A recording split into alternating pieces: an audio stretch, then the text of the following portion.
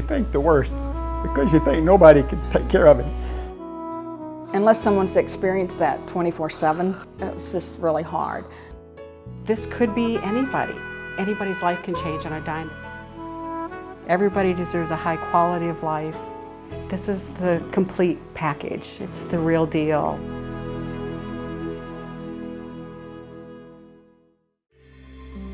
My name is Reno Berg. I'm President and CEO of Mainstream Living. Thanks for taking a little time to learn about our latest project serving people with severe and profound intellectual disabilities who have high medical needs. If this home is not developed, the options for the people that we serve and their families are somewhat limited.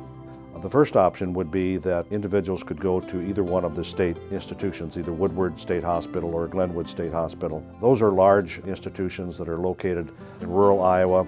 The other place they could go once they exit the children's system at age 22 is they could go into a nursing home at age 22, which certainly does not seem appropriate place for them to be. Thirdly, they could go into a facility called an Intermediate Care Facility for Mentally Retarded. The acronym is ICFMR.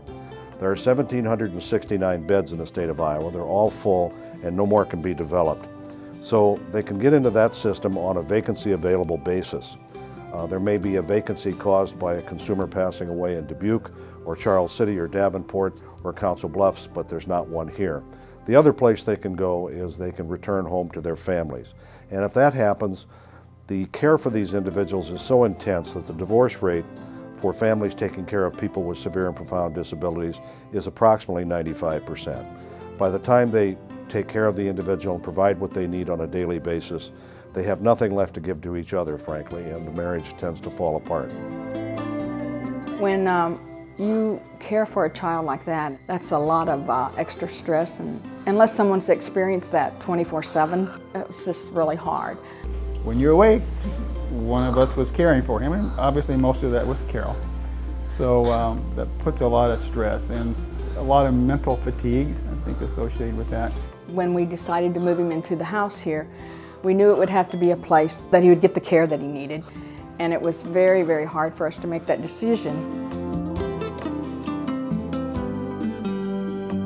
We have always thought of Laura as being a great individual that needs a great placement. So the big things were that she could fit in someplace that would allow her to be part of community, that she would get all of her physical needs met, her medical needs met, and be loved on, and yeah, live a great life. The only option they really gave us was a nursing home, and that wasn't appropriate for a 22-year-old who likes to go out and do things and be with peers and be with family, so that wasn't a good option. One fortunate day, Andy got to move to Mainstream, and I'll never forget the day Reno called in November to say he's in. Kind of one of the happiest days of my life. It was a good deal. It was a really good deal. Oh, sorry. The really nice thing is that Madeline lives at Mainstream now, and this is her home for adulthood. You know, she doesn't need to move. We don't need to worry about where she's going to go next. And that is a really nice relief for parents. It has everything that any parent could dream of for their child with disabilities and high medical needs. He's so happy. And, you know, everywhere he's been loved. I know he has, and he's been well cared for, but this is the complete package. It's the real deal. And you're happy a lot, yes. You might ask the question of what sets this apart from a traditional group home for people with disabilities. Number one, it's a facility that is specifically designed to take care of people who are non-ambulatory in wheelchairs and cannot fend for themselves. There's a track system in the ceiling with hydraulic lifts and canvas chairs designed so that we can safely pick people up and transport them anywhere in the facility without hurting them. The other thing is we have bedrooms that are large because these people have to live in them. Each bedroom has a full bath with a roll-in shower and a toilet and a sink. Also, the rooms are big enough that each room has a queen-size sofa sleeper. That is for people to stay overnight if they would like to stay overnight and visit their son or daughter or brother or sister on an overnight basis. We frequently have people come in for Friday night movies and popcorn, and sometimes if our individuals are not feeling well, parents will stay overnight. The other thing that makes our facilities entirely different from other facilities is we have a nurse on duty 24/7. I mentioned before the category of intermediate care facility for mentally retarded. Technically, that's a level higher than what we're offering at Mainstream, but ICFMRs have nurses on call. We have nurses on duty 24/7, and that seems to be a big relief to the individuals that we're serving and their families to know that their medical needs are being appropriately cared for. To understand what this house means to us, you would have to understand Luke's medical needs. Luke requires 24-hour, 7-day-a-week care. I can't explain the thoughts that go through your mind, and you think the worst because you think nobody can take care of him.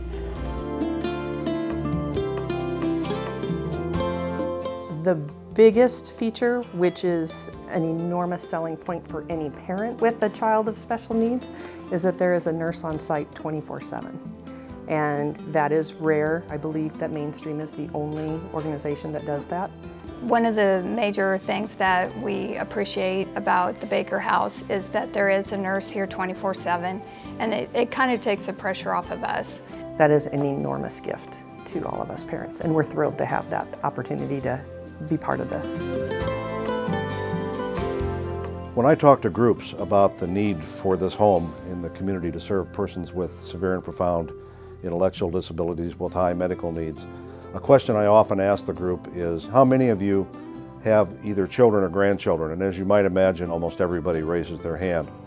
And then I ask the question, when you or your spouse were expecting, how many of you prayed that your child would be non-ambulatory, nonverbal, severely and profoundly intellectually disabled, have diabetes, epilepsy, and cerebral palsy? How many of you prayed for a child that couldn't dress themselves, couldn't feed themselves, couldn't recreate themselves, couldn't transport themselves, and in fact couldn't even position themselves in a chair? And I asked for a show of hands. And of course nobody raises their hand. Nobody would pray for a child like that. But the fact of the matter is that some of our friends and neighbors have had children like that. And it seems to me that it behooves the rest of us, when that happens to our friends and neighbors, to do what we can and do as much as we can to establish residential facilities in the community so that these people can remain close to family and friends. This could be anybody. You know, Andy could have been born to any parent. Anybody's life can change on a dime. There can be a car accident, there can be a child born who has needs. You don't know. And until you experience that, you have no idea what the situation is and what's needed. It's kind of, but for the grace of God, I could have never predicted, and I would never have known what that need was until it happened to me. But since it's happened to me, I know lots of other people because we have our community and you get to know each other. It's a community you don't want to have to be part of. I feel privileged to be part of it because Andy's introduced me to a lot of fantastic people. We've got friends all over the place that we never would have met if it weren't for Andy. Years ago, our kids weren't seen out in public and it didn't have the opportunities that Andy has, and he deserves that, and everybody deserves that. Everybody deserves a high quality of life. It's because of places like Mainstream that Andy has the quality of life he does, and I truly believe the longevity of life he does. The stimulation and the love contribute greatly, not only to his mental well-being, but to his physical well-being. The establishment of this home will allow families and persons with disabilities to remain in the same community, close to family and friends. It will enable families to return to a normal lifestyle and at the same time be assured that their individuals are receiving proper care. You can help to make this project happen through your generosity and financial assistance. There's always going to be persons with disabilities.